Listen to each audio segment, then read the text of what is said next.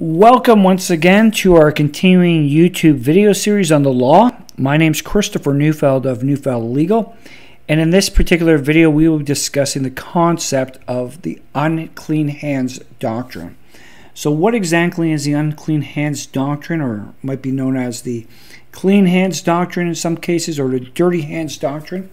Well, it is an equitable defense that bars relief to a party who has engaged in inequitable behavior. So inequitable behavior could be fraud, deceit, unconscionability, bad faith, and it's related to the subject matter of that party's claim.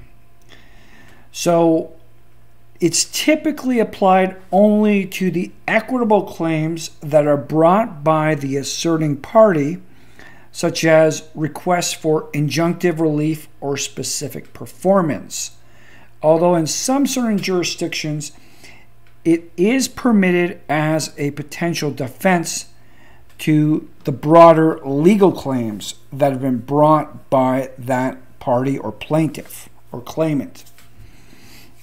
So, and another consideration is that although the doctrine of unclean hands is typically seen as an affirmative defense that is raised against the plaintiff by the defendant, there are situations where the plaintiff, in opposition to the defendant's counterclaims or cross-claims, may assert this same equitable defense as against estoppel. So what is typically some ideas necessary to bring the doctrine of unclean hands forward? Well, one of the things you need to be doing is you need to be passing a certain bar. And this is all based on specifics of the matter that you have to look at. But you're not going to be crossing that bar typically if you're simply looking at generally immoral or corrupt conduct, so as to get the unclean hands doctrine moving. You have to actually demonstrate that the party against whom you're raising it did in fact engage in inequitable behavior that is related to the subject matter of the litigation at hand.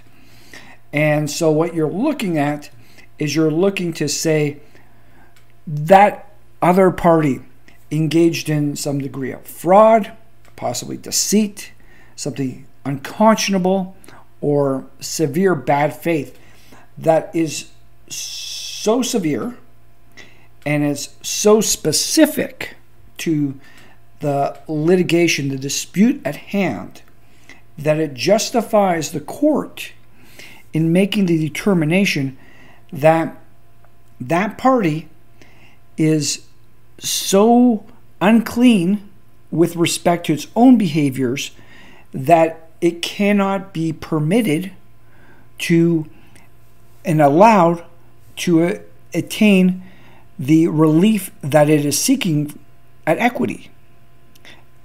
And that is really where the doctrine of unclean hands stands.